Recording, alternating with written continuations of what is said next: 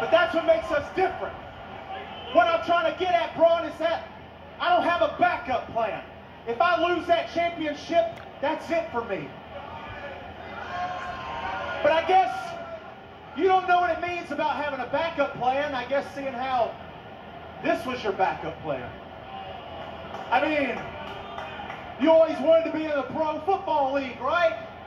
But then the Ravens called you up and said, hey, little Bron, you're just not good enough to play on our field.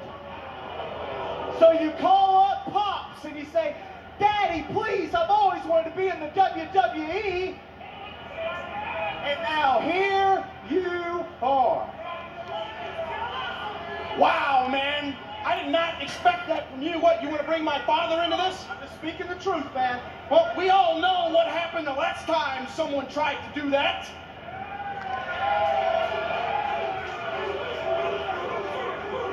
See, I thought this match was about respect. You can say whatever you want with your cheap suit and your phony smile. It's not going to change a damn thing. Because next week, Cameron Grimes is going to the moon. And you're not going to like what you find when you get there, because I'm going to spear you in half.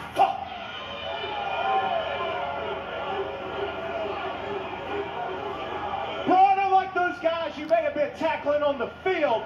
You may knock me down, but I get up.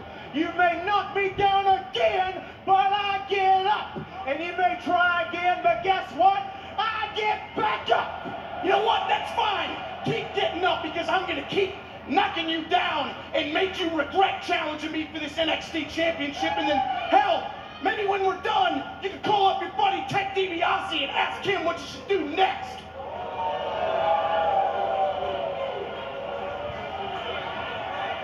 I'm bigger, I'm faster, I'm stronger. You get it, Bron? You're bigger, you're faster, you're stronger. We all see it. But what you don't have, and I'll say it till the air in my lungs runs out, you don't have heart, and you don't have my heart. But it's not your fault, Bron. It's just genetics. Your daddy didn't have no heart either. That's why he was never a world champion, and that's why you had to look. Oh! Breaker has heard enough.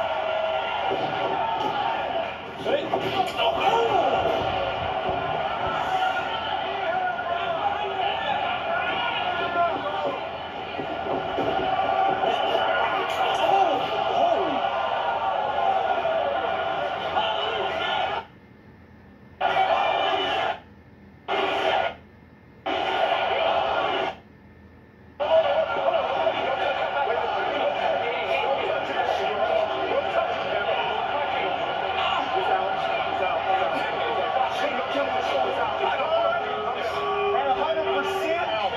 Maybe I can't beat you.